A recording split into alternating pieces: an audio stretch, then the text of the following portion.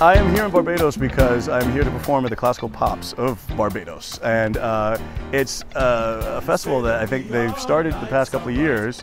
And Audra McDonald and myself are here to be with this collaborative group of musicians from all over the world and being conducted by Thomas Wilkins, yes. And we're here to have a good time, man.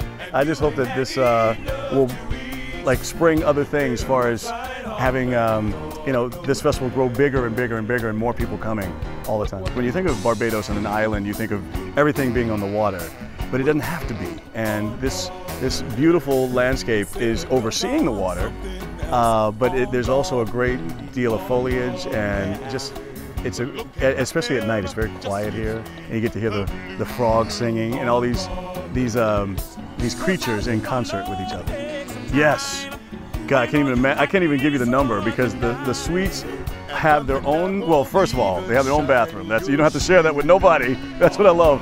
But they are themed. Each one has a theme to them. And everybody that's here with me right now is going to each other's room saying, ooh, what's your theme? What's your theme? But it's very spacious, very quiet if you need to be remote and be quiet in your own space. So I definitely hopefully will be coming back very soon. Oh, staff. I can't tell you how nice the staff is here. The staff has been so accommodating. The food has been, even when you don't even think you need food, it's been there. Even when you don't think you need a drink, it's in your hand already. And even when you're empty, it's back again. The grounds people have been so nice and so, doing their job, but being very friendly. The rooms, as soon as you leave the room, it's made up. When you come back, everything's so efficient.